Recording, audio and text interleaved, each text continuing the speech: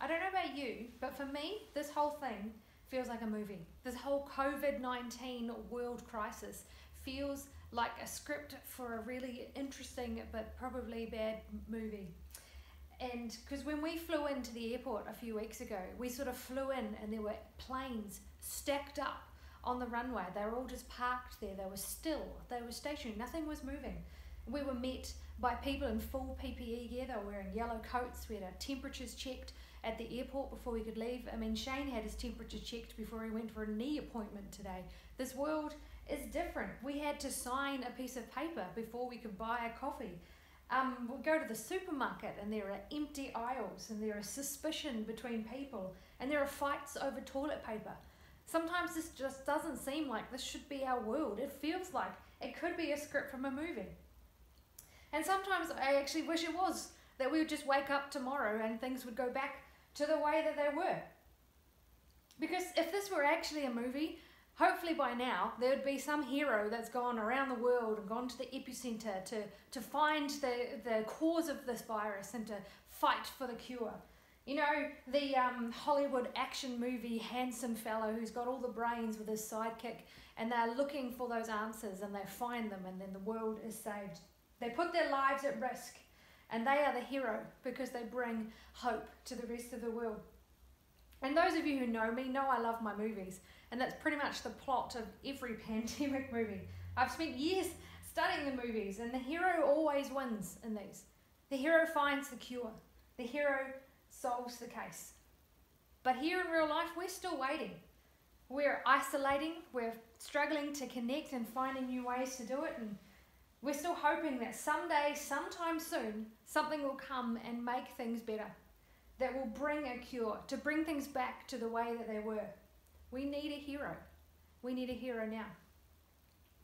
And then longing for this hero to come in and fix things, it's not a new thing just to this pandemic. It's something that is cried out for through everything that goes on around our world and often in our own lives. Someone to come in and fix it and make things better. The people in Jesus' day, they were looking for the same sort of hero. They were stuck in the middle of a political and a religious rock and hard place.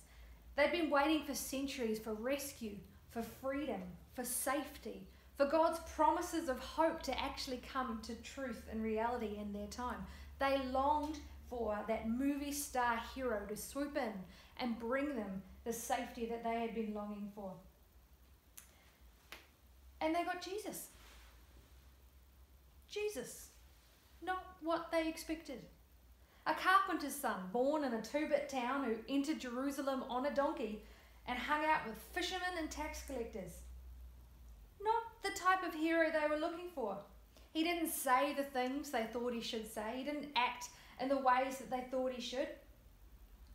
He was quite paradoxical in the way that he taught about the first shall be last and the last shall be first.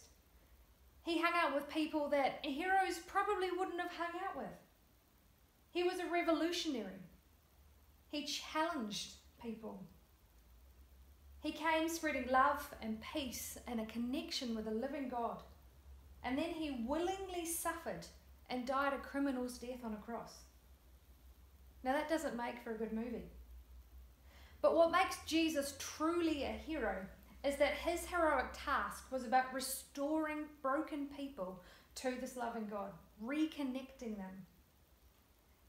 Because when he died, it wasn't just his death. He took upon himself all the crimes and the sins of everyone and took them to that cross. All that separated us from this loving God was put to death that day.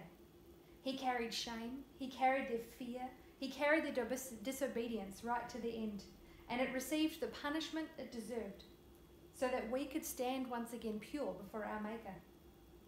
Jesus himself did not deserve any of this. He lived a blameless life, yet he chose to wear our muck and to pay the ultimate price for it. A very unheroic end, a brutal and painful death.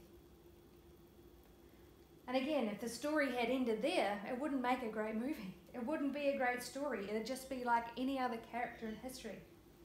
But we as Christians believe that's only the beginning. Jesus is a hero not because he just took our punishment, but he conquered death itself, and he was raised to life again 3 days later. Our hero didn't stay dead, and he showed himself again to the world, and he changed the world in doing so. And he continues to change lives even today. People still cry out to him to help, and like a great hero, he listens, and he comes, and he always delivers. Just maybe not in the way that we expect him to. This Easter, we are being forced to celebrate Easter very differently.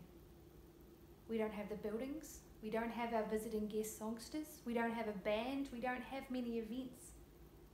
We can't even gather to sing our favourite Easter songs. Mine is Up From the Grave Here Rose. I'd love to hear what yours are. There are family traditions that we cannot be doing. Easter will have changed for us. But that timeless truth does not change. That truth that the hero that we all need, that we cry to come and help, that hero came and lived and died and is still here right now today, has been here all along and promises to never leave or forsake us. May we each this Easter call to that hero in a new way. Whatever devotional you choose to do, or service you watch, or online gathering or reading you make, may you get a real sense afresh of how great this message really is, how great this hero really is, and what he has done and is still doing for you. We've put a devotional on our Facebook page if you're interested about grace. We encourage you to read this. We encourage you to try the Salvation Army's online services. These are territorial events led by our commissioners. These will be great, and these will be great times of gathering. These will be a great time of reminding us that our hero is still here. As Tina Turner says, we don't need another hero. Ours never left. Bless you this Easter.